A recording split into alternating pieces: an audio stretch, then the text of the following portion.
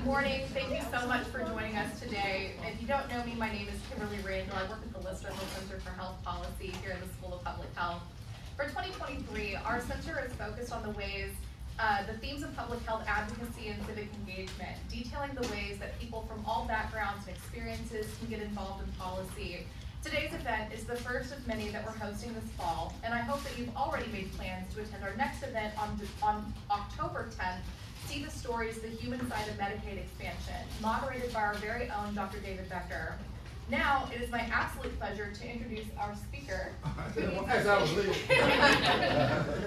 After spending many years at Emory University School of Law, where he was the founding director for the Center of the Study of Law and Religion, and the interim dean of the law school, Frank Alexander has recently focused on community development and affordable housing. He's the co-founder and senior advisor for the Center for Community Progress, a national nonprofit entity that provides technical assistance to local and state governments in the conversion of vacant and abandoned properties into productive uses. He's also the founder and executive director of Vulnerable Communities Initiative, a nonprofit focusing on serving communities in the intersection of economic, social, and racial vulnerability and climate change vulnerability. He has served as the principal draftsman for legislation in 17 different states and has testified twice before congressional committees on strategies to address the mortgage foreclosure crisis in 2008 and 2009. Frank received his Juris Doctorate from Harvard Law School, a Master's in Theological Studies from Harvard Divinity School, and his Bachelor's from the University of North Carolina. But most importantly, Frank made it very clear that he dedicates so much of his success to Fran Cade, who we also give a warm welcome with today, who is in the audience.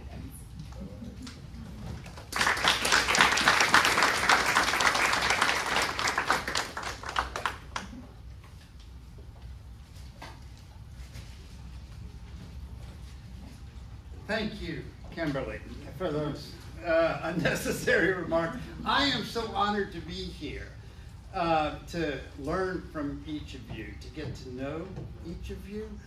I am filled with Kierkegaardian fear and trembling because public health is not my field.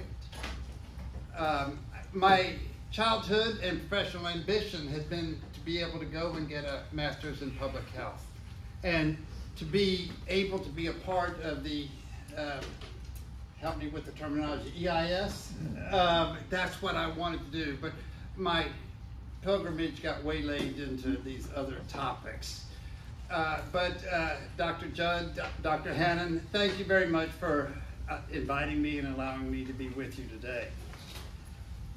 What I want to share with you are, though I have entitled it, The Essential Elements in Systemic Reform. As Kimberly said, for the past 3-4 decades, I have spent a lot of my time trying to figure out legal issues that seem to be part of the problem rather than part of the solution. And this led me down rabbit holes into dealing with the simple question that a mentor of mine posed me one day back in '92. Frank, why can't we get this house sitting only half a mile from the Atlanta Capitol, the Georgia State Capitol, that was overgrown with kudzu? Why can't we get this house and use it for Habitat for Humanity? And I said, I don't know, but I'll try to figure it out. And that rabbit hole led me down property tax issues and the fact that in Georgia, property that was delinquent in the taxes, if it didn't sell at the tax sale, it'd be taken again the next year to a tax sale. And then the next year, and the next year, because nobody would buy it, nobody was protesting the taxes were going up, the property value was going down. And so, all right, there's something broken in that system. That then led me down the path of working with communities across the country to try and tinker with the systems on what we call in my nonprofits VAD, vacant, abandoned, deteriorated property. Which when I walk in neighborhoods and I see a lot of VAD, vacant, abandoned, deteriorated properties, I get excited. These are the best community assets. If we can figure out how to get control of them and put them back into new uses. or a moniker of community progress, is turning vacant spaces into vibrant places. So that's what's been occupying most of my attention for the last couple of decades. I'm honored to be here to speak with you and share with you, but I'm most excited about the Q&A. I want to find out what's troubling your heart, troubling your mind. So I'm going to keep my remarks as short as possible here. But as a law professor, I can go on for hours and not be aware of it. But I'm watching the clock. I've subtitled this, The Essential Elements in Achieving or Seeking Systemic Reform. But a better title that occurred to me last night would have been not The Essential Elements, but simply Lessons I Have Learned in Trying to Achieve Systemic Reform. There are 4 parts: research and analysis, listening, learning, and serving. The first part, for the next 5 or 6 minutes, is really addressed to those of you who are students, either undergraduate or graduate students, and I don't care what field you're in. But Dr. Hannon said I wouldn't have a lot of law students in the class right now. The goal is the mastery of a subject matter. And again, this is for the upper level undergraduates, the master's, and the doctoral level students. What I, as a professor, challenge you to do is to become the foremost master of that precise topic in the country. Now, that necessarily means you've got to learn how to narrow your focus so that you can learn everything there is to know about that particular detail. You need to be able to understand it historically, culturally, how it has evolved. You need to be able to read all of the literature on that topic, engage in conversation with the scholars of that particular topic. Once you have done that, the actual topic, I suggest to you, is not what I am after or you're necessarily after. It's the development of analytic skills so that you can begin to unwind the Gordian knot. You can begin to see the needle in the haystack, but always with reference to everything else around it. If you are so fortunate to find a topic that you want to spend the rest of your life focusing on, more power to you. Bless you. I have to confess, property taxes is not that way for me. That does not feed my soul. But I got led down that path of unwinding the systems there. The key thing to keep in mind is the analytic tools, so that those are transportable to the second topic or to another discipline. To paraphrase the former Justice Oliver Wendell Holmes, he said, the goal is to be able to see the universal in the particular, but not to let the particular become your universe. All right, identifying systemic breaks. Some suggestions. Again, this is primarily for those of you who are early in your professional career. Know the systems that are relevant to the break you were puzzled by.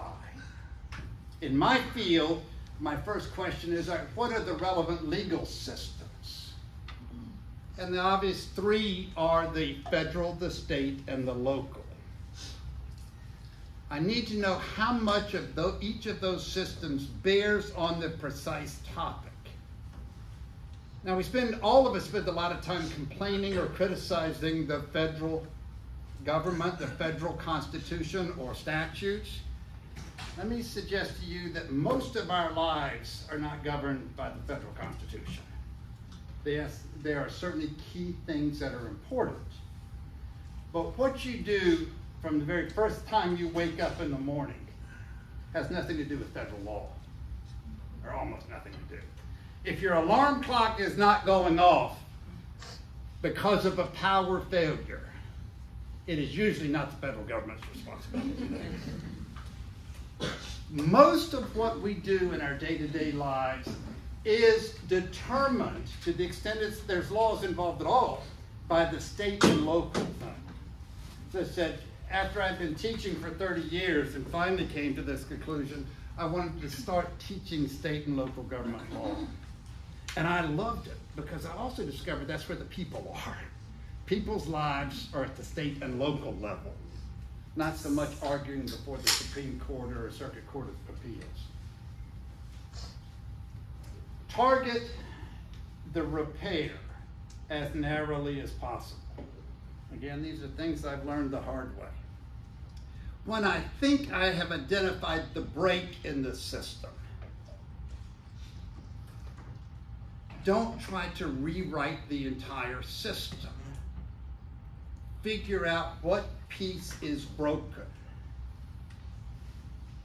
I've discovered that some of the most effective work I have done over the decades has simply been to change one line in one statute.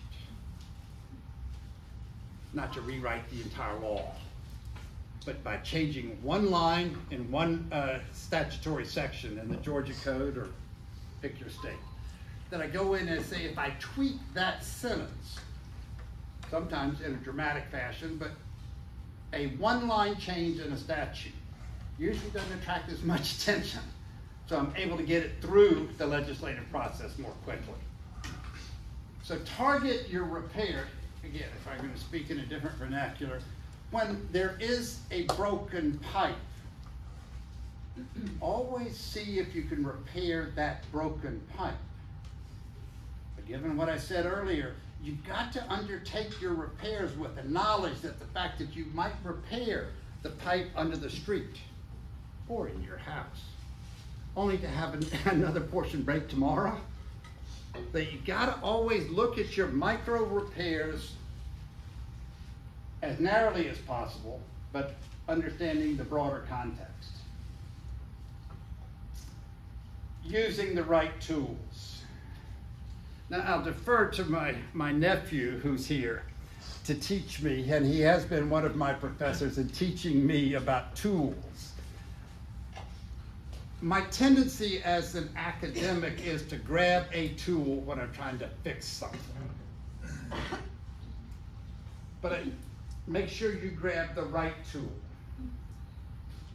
For those of you, particularly, and this one I put for Dr. Randall here, be very careful about saying, you need indoor plumbing. We're going to walk away from straight pipes. We're going to put in plumbing in your house and have it go into a septic field. Well, as y'all know better than I, if a septic field doesn't percolate, it ain't going to work. So be very self-conscious about the solution you think you have for it. Don't use a hammer when a socket wrench is what you need. You're not going to make much progress banging on a nut and bolt with a hammer to take something apart and put it back together again. And that is a mistake I've made many times in thinking that if I take something that I have created across the country over the past decades called a land bank, and I'm working with Dr. Hannon's, the Birmingham Land Bank Authority right now. But that's just one tool in a policy and legal system. A land bank isn't going to solve everything, but I can design a particular tool that can make a difference for systemic reform. But always be asking yourself whether there are other tools in the toolbox for systemic reform. Tweaking it here, or adding this kind of statute or that kind of statute. This is one of my pet examples here. For all kinds of interesting historic reasons, we've dealt with housing and building code violations, and we say we're going to issue criminal citations. When the owner of the property hasn't repaired it and is deteriorating, and the city is trying to clean it up, we're going to file criminal charges, usually misdemeanors, against the owner. It doesn't do any good. There are too many lawyers. and I say that as a law professor, who know how to put a piece of property into what we call a single asset LLC, a corporation that only owns the property. And you can't put a single asset corporation in jail. Using criminal sanctions to try and achieve the social goal of housing and building code compliance is a waste of time.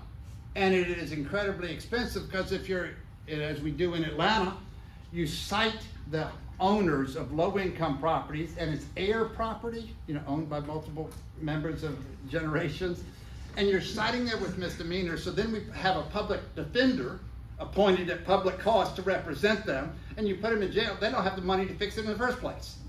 So using criminal citations makes no sense, either for the high-end properties or the low-end properties. So we need to make sure that we're using the best tool. Another one, because my passion is low-income housing, affordable housing, things like that.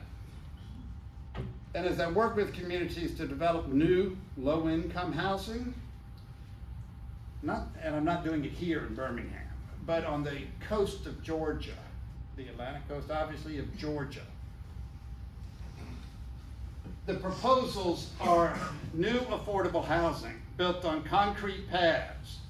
Yes, we're putting it in marshland because it's the cheapest. It makes no sense to do it that way. We've got a lot of folks who are together on trying to meet this need.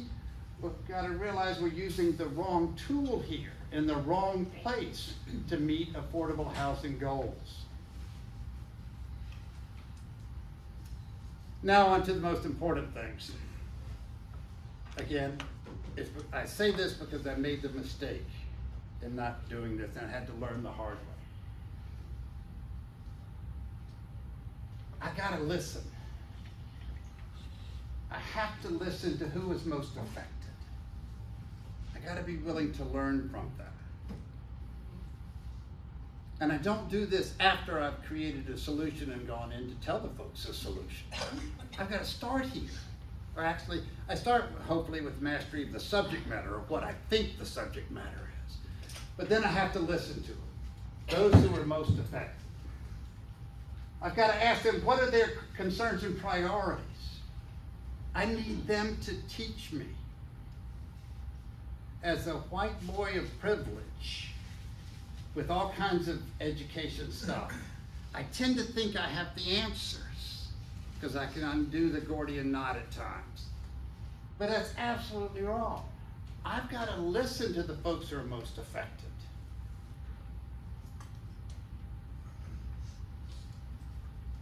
And then I ask the question, how can I serve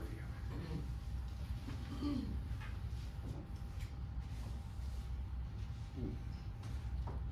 This I've discovered the hard way. If I have not listened and learned and built a trusting relationship, it makes no difference how much I may have studied or how good my solution may be. If they're not willing to trust me, then it's a non-starter. And again, the they is those who are most affected here. This morning I had a call from a close colleague about a place called Sapelo Island, McIntosh County, Georgia. The original place of the Gullah Geechee. And a tiny little community called Hog Hammock. It's been in the news the last 2 weeks if you saw it, any of it.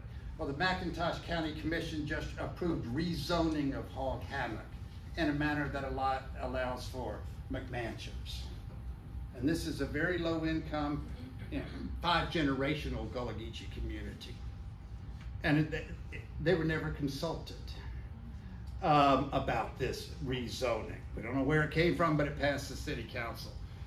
And my colleague Jazz Watts, who is Gullah Geechee, lives in Hog Hammock, called me this morning and said, Frank, the people that live here are tired of people coming in and telling us what our problems are and what the solutions are.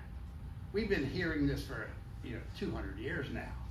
And he says, the problem is that people come in, perhaps well-intentioned, with solutions, but their solutions usually consist of bringing, metaphorically, figuratively, a load of wood and a can of gas, and they burn down our community. Learning from the people.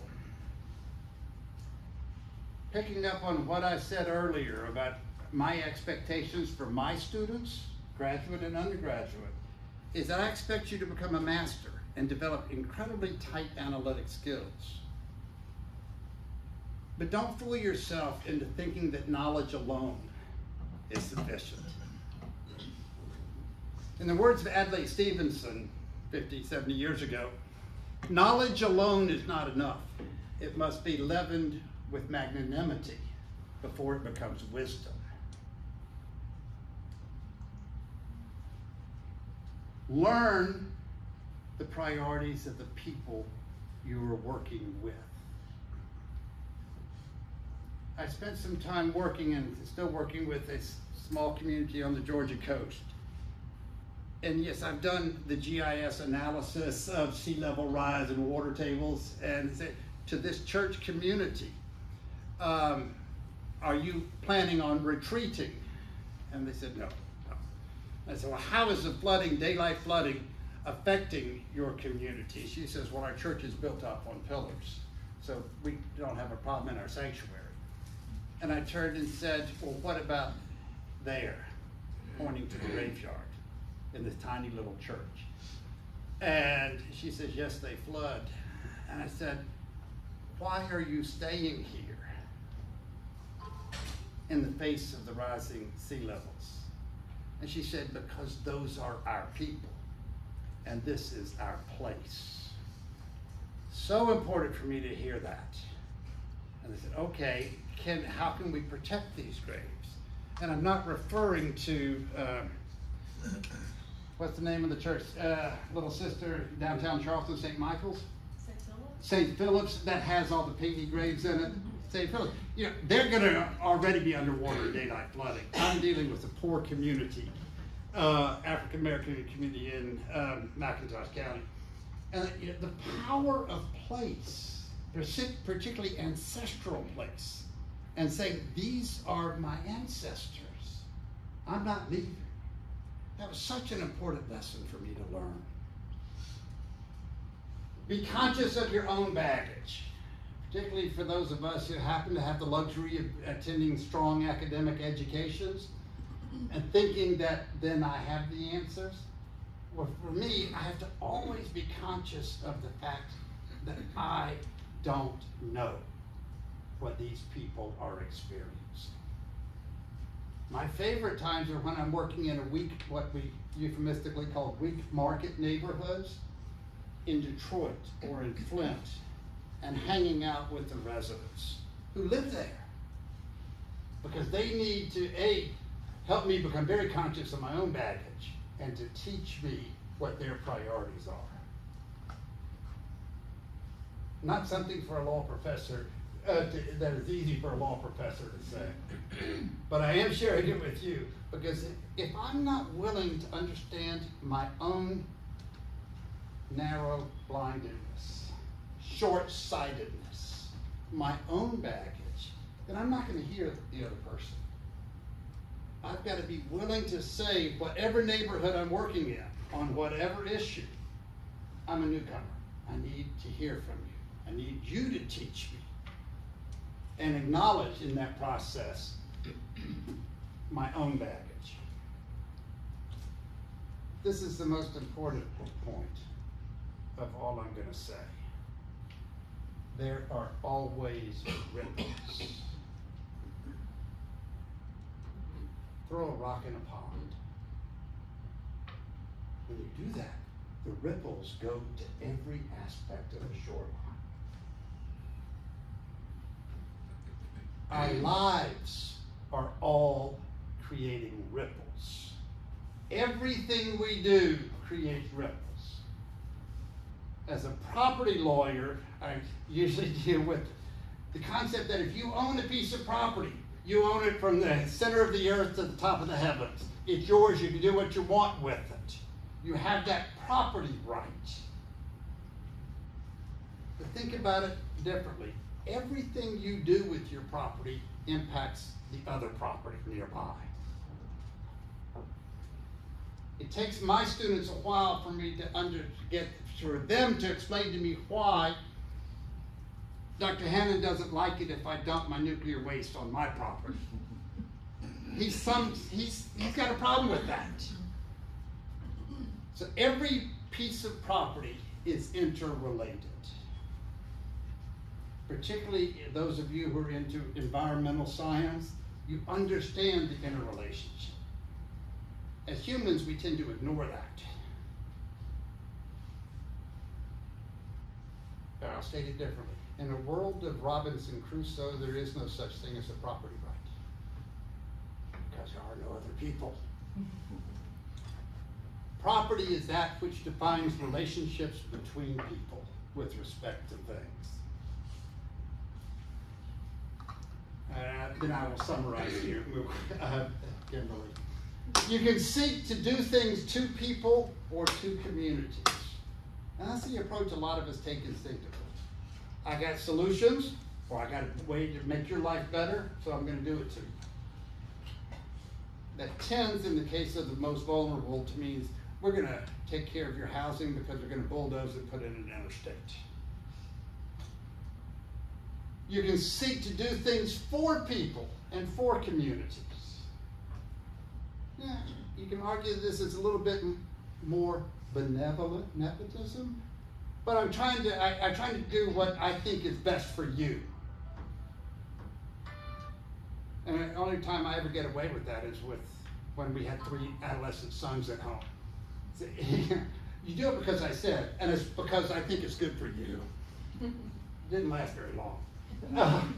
Or you can seek to do things with people and with communities. So what I'm saying is these are all overlapping and all are right at some points, but be aware of the differences. For me, the most important element in systemic change is to get to this and realize we're all in this together, and we've got to figure out a way to fix what's broken in that system. Some final bits of advice. Always engage in coalition building. Always do coalition building. Know thine adversaries. Now, I usually think I know who's going to be opposed to my solutions. And usually I'm wrong. I think they're adversaries, but once I've sat down with them, I realize it's because they didn't understand what I was proposing, or they had a different problem they wanted solved, and I wasn't solving their problem. In some states, the people that opposed the legislation initially, within a year or two, if we got it passed, they became the best supporters of the legislation. Sometimes my adversaries, as I do legislative initiatives, are actually my closest friends, because we haven't spent enough time building a coalition and figuring out which way we go. And then there are always some who are just going to have a different value set and not be comfortable at all with my view of law or systems. Assess the unintended consequences. Everything, because of the ripple effect, has unintended consequences. Assess them as well as you can before you go down that path. And then know that it may require, whatever system change you did is going to require further revision as you become more aware of system changes. Kimberly said I've done legislation in a bunch of states. Yes. But about once every few years, I have to go back into that state because I realized we didn't see this coming. When I first was working in Flint, Michigan, helping them create strategies for vacant and abandoned properties, I never anticipated the lead in the homes. We had acquired a lot of properties, put people into those homes, and then every one of them had lead in the water. Here are my pillars every time I'm drafting something. Is it efficient? Does it Is it designed to achieve the result with the lowest possible costs? Don't do things multiple times thinking you're going to get a different solution. Don't do it 6 times. Do it once. It's efficiency. Effectiveness, make sure you're getting the result, the optimum result you want. And then equitable, make sure that any system change is taking into consideration the wide differences in resources that people have. That your systemic change fully takes into consideration the people who are most vulnerable, socioeconomically, racially. Dream the impossible. I'm very much the Don Quixote in this. I always want to have a dream.